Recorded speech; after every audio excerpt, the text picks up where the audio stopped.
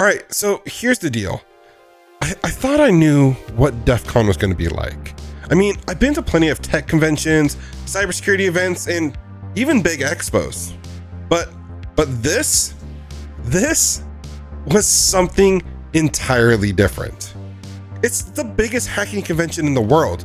And when I say big, I mean massive. People everywhere. Villages packed wall to wall. CTFs happening on every floor. Talks that you wish you could clone yourself to see. And yet, somehow, it was all chill. I wasn't expecting the vibe, honestly. Defcon feels less like a trade show and more like a hacker family reunion with 30,000 people you haven't met yet. If you've never been, I'm going to break down what surprised me, what I loved, and what I think you need to know before you go. This isn't your average conference, and that is exactly why I think it's worth talking about. You see, Defcon isn't just for hardcore hackers or people who live in the terminal all day. It's for anyone curious about how tech really works and how it can be broken to do what you want to do. Whether you're into cybersecurity, digital privacy, software, hardware, or even just solving puzzles, there's something at this convention for you. It's one of the few places where total beginners and world-class experts come together in the same room, trading ideas like it's no big deal. One of the first things that hit me walking into Defcon was just the sheer scale of it. I mean, yeah, I knew it was the biggest hacking convention in the world, but no amount of Googling could prepare you for just how much is going on all at once. You can't see it all. You won't see it all. You've got to go in with a plan or at least an idea of what you're into, because it is literally impossible to experience everything. There's a lot of hype around AI right now, and yeah, it showed up in a bunch of sessions, but it wasn't the only focus, and I really appreciated that for a change. I saw talks and demos on quantum computing, Kubernetes, social engineering, and even old school hacking techniques that still work today. And that's what was so cool. Defcon isn't just about what's trending, it's about what actually matters, what people are interested in, and you can really make the convention whatever you want it to be. But one of the biggest surprises, again, I feel like the vibe, it completely caught me off guard. This wasn't like any of the other conferences I've attended, where it's just a bunch of vendors trying to pitch you stuff. Defcon is for the community, by the community. It's laid back, creative, welcoming, and honestly, it was just pure fun. You don't get that energy from a sales floor. One of the coolest things I saw at Defcon this year, and it was brand new to the convention, was the Noob Village. It was packed all weekend. The idea was simple: create a space for people who are new to hacking, new to Defcon, or just starting out in cybersecurity. And I've got to say, it was one of the most positive, welcoming environments I've ever seen at a con. They had live sessions going on, a networking area for people just to hang out and share stories. And it wasn't just for beginners either. You had experienced folks in there mentoring, guiding. People like John Hammond were giving talks in the room and talking to people, making space for the next wave of hackers to grow.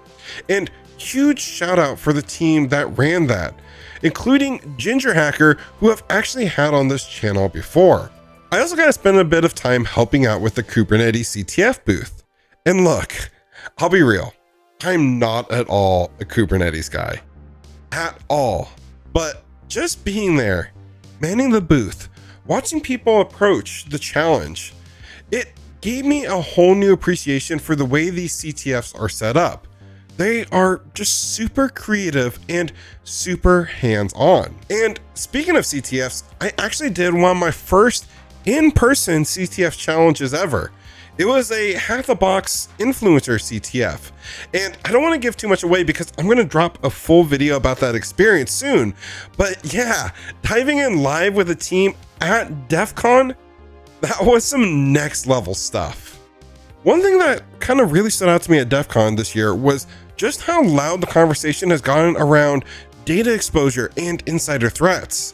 With AI becoming more integrated into workflows, whether we like it or not, and with cloud access becoming the norm, it's really getting harder to know who's accessing what, where sensitive data lives, and even what's considered normal user behavior anymore. I actually had a chance to connect with a few folks from Veronus recently, and it lined up perfectly with what we're seeing in the industry. They built a data security platform that doesn't just throw alerts at you, it actually learns your environment. It knows where sensitive data is stored, tracks how it's being accessed, and can even tell you when something just doesn't look right. And what's even cooler, when it finds risks, it can automatically fix it. Like, we're talking about removing access, shutting down risky sharing links, and stopping potential damage before a breach even happens. And for anyone working in IT or security, you know how much time gets wasted sifting through logs, trying to make sense of all these alerts. Veronus basically turns that noise into actionable signals and lets your team focus on what actually matters. One thing I didn't get to check out this year in person, but definitely wish I had, was their Snowgoat CTF hosted by the Veronus team. It was a hands-on snowflake security training game that they not only ran live at Defcon, but earlier in the week at Black Hat as well. And from what I heard, it was absolutely packed. The good news is though, they made a digital version available, so you can try it out from wherever you are.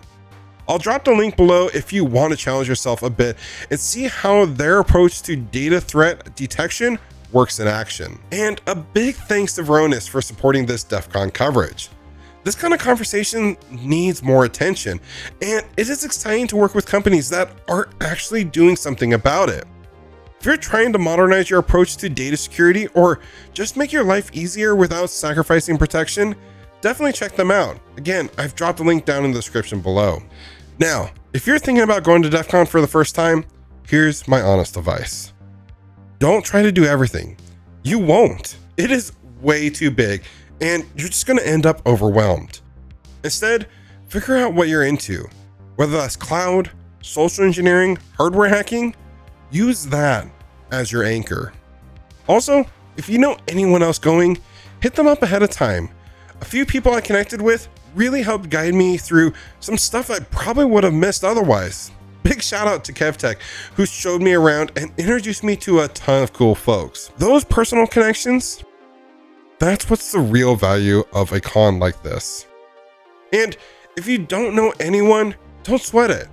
Hit up the Noob Village, talk to people online, ask questions.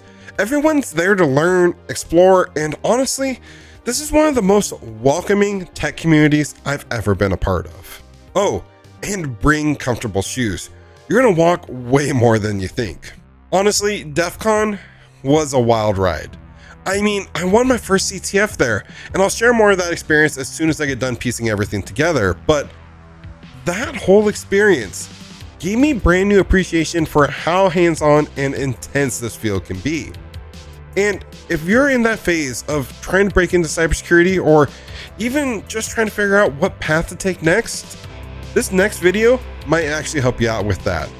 It breaks down what getting started actually looks like without any gatekeeping or any stuff you might see. So definitely click on this video next, and I'll see you over there.